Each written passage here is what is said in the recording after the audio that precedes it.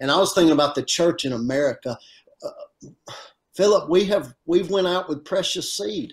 We've sown that. We've worked Absolutely. at it. You know, Yes, sir. we've worked hard at sowing that precious seed. Yeah. And I think we're going to return with joy again in the house of God. I believe that. I believe that. I'm smiling to myself as you're quoting that scripture. You quoted in the modern translation, the old way, the King James, which that's what the Apostle Paul spoke, was King James. But Yeah, the scripture says, when the Lord turned again the captivity of Zion, we were like those that dreamed, and our mouths were filled with laughter. And what we need in America, what we need in the churches, pastors, listen to me, what you need in your church. You don't need programs. You don't need, and there's nothing wrong with programs. And we need the lighting. And I love all that stuff. I love the effect that it can give and the addition it can make to our church. But I'm telling you now, there is no, here's Simon Cameron talking through me to you today.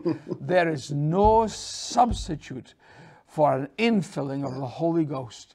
And what the church desperately needs as we're living. These disciples, when Jesus was going back to heaven, and he gathered his disciples and he says, go back to Jerusalem and wait there. Stay in Jerusalem. He knew that amongst them was guys that doubted him. There was guys that cussed rather than be identified. He knew one had sold him for the price of a slave.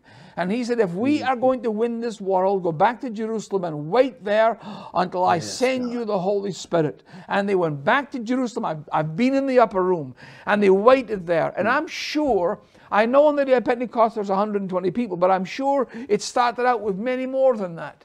And they drifted away. The people drift away. But I'm here to tell you, for those that stayed, the Bible says there came a sound from heaven like a mighty rushing wind. And it sat like tongues of fire on their head, and they began to speak in other tongues.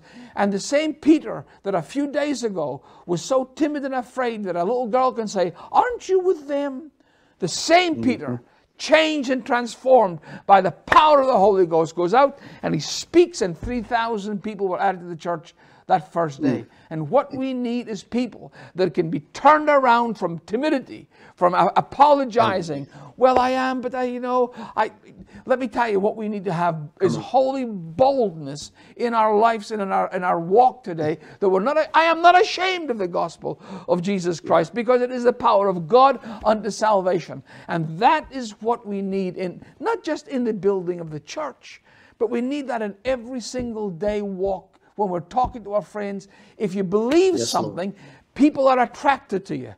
If you believe nothing, people don't even see you.